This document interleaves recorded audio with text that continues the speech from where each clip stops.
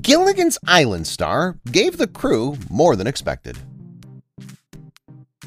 Gilligan's Island ran for 3 seasons on CBS, from 1964 to 1967, and despite being canceled almost 50 years ago, the series enjoys a devoted following to this day. The adventures of the 7 castaways stranded on an uncharted island have been passed down through the generations, captivating viewers of all ages. Here are a few things you might not have known about Gilligan's Island. No outfit repeats. The cast of Gilligan's Island had to adhere to a strict no outfit repeats policy, which resulted in some pretty outlandish costumes. For the show's 3rd and final season, the wardrobe department went through over 1,500 different costume pieces. Influencing his character. Although the show had a strict no outfit repeats policy, one outfit did make a return appearance. In the episode The Producer, Gilligan wears the same plaid shirt and green pants he had on in the pilot episode. This was done as a joke to appease series creator Sherwood Schwartz, who was not happy with the way the show was progressing. Despite the lack of repeats, some of the show's iconic costumes were actually inspired by real-life people. The costume for the professor was based on Albert Einstein, while Mrs. Howell's dress was inspired by actress Tallulah Bankhead. Equal credit. In addition to the facts above, another fun fact about Gilligan's Island is that each of the 7 characters received equal credit in the show's opening credits, even though some of them had less screen time than the others. This was a rarity for a TV show at the time and was done as a sign of respect for the actors. Reason for half-mast. The flag at half-mast is a sign of respect for the dead. It may be flown on government buildings, military installations, and vessels of the United States Armed Forces. It's often flown on public buildings in the United States to show respect for someone who has died. Inside joke. Although it was canceled almost 50 years ago, Gilligan's Island still enjoys a devoted following to this day. One of the reasons for this is the show's clever humor, which is often hidden in the background details. For example, in one episode, the professor is shown conducting a radio out of bamboo. This was an inside joke, as the actor who played the professor, Russell Johnson, actually worked as a radio technician in real life. Similarly, the show's production crew often placed jokes and references in the show that only eagle-eyed viewers would pick up on. So if you're a fan of Gilligan's Island, be sure to watch each episode closely. You never know what you might find. Ginger's bottomless bag. In one episode of Gilligan's Island, Ginger is shown with a large bag that she's never seen without. When asked what's in the bag, Ginger always evades the question. This became something of a running gag on the show, and many viewers came to speculate as to what could be inside. Some believe that Ginger's bag contains all of her clothes, while others think that it may be full of money. However, no one knows for sure what's inside. Perhaps one day we'll find out. Gilligan's Island star gave the crew more than expected. In a recent interview, Gilligan's Island star Dawn Wells opened up about her time on the show. According to Wells, she was always a team player and was always willing to lend a hand to the crew. In fact, she often went above and beyond what was expected of her. For example, Wells recalls one time when the cast and crew were shooting a scene on the beach. The weather was hot and sunny, and Wells noticed that the crew was struggling to keep cool. So she took off her shirt and offered it to them. "I just said, 'Here, put this on,' and they did," Wells said. "They put it on right away." Wells also mentioned that she always tried to stay in good spirits, even when things were tough. "I never complained," she said. "I was always happy." It's clear that Wells was a valuable member of the Gilligan's Island team. Their contributions will not be forgotten. Aging cast. Although the cast of Gilligan's Island is only in their early to mid-20s, some of them are starting to show their age. For example, Dawn Wells, who played Marianne, is now 78 years old, and Bob Denver, who played Gilligan, died in 2005 at the age of 70. Similarly, Tina Louise, who played Ginger, is now 82 years old, and Jim Backus, who played the professor, died in 1989 at the age of 76. So as the cast starts to age, it'll be interesting to see how they continue to interact with each other. Only time will tell.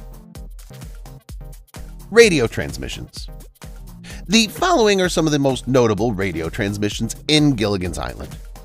The castaways find radio. In the first episode of Gilligan's Island, the castaways find a radio and use it to send out a distress call. However, they're not very successful as they can only transmit in short bursts. Skipper's SOS. Later in the season, the skipper sends out an SOS signal that's picked up by a passing ship. This leads to the castaways being rescued and returned to civilization. The castaways build a radio. In Season 2, the castaways built their own radio and used it to communicate with the outside world.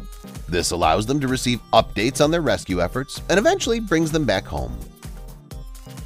A wild ride. The castaways on Gilligan's Island had no idea what they were in for when they were stranded on the island, and viewers of the show never knew what to expect either, as the writers were always coming up with new and exciting storylines. One such storyline was the Wild Ride episode, which saw the castaways taking a roller coaster ride on the island. The episode was filmed at a theme park in California, and it was a huge success. So if you're a fan of Gilligan's Island, be sure to check out the Wild Ride episode. You won't be disappointed. A $20,000 skirt. In Season 2 of Gilligan's Island, the castaways built their own radio and used it to communicate with the outside world. This allows them to receive updates on their rescue efforts and eventually brings them back home. One such update is about a $20,000 skirt that's being auctioned off to benefit charity. The skirt is made of luxurious materials, and the bidding is sure to be fierce. The castaways are excited about the prospect of owning such a beautiful piece of clothing, but they know they won't be able to afford it, so they come up with a plan to win the auction by using their radio to communicate with the outside world. They can get people to bid on the skirt for them. Their plan works, and the castaways are able to buy the skirt for a fraction of its original price. They're very happy with their new purchase. All 99 episodes.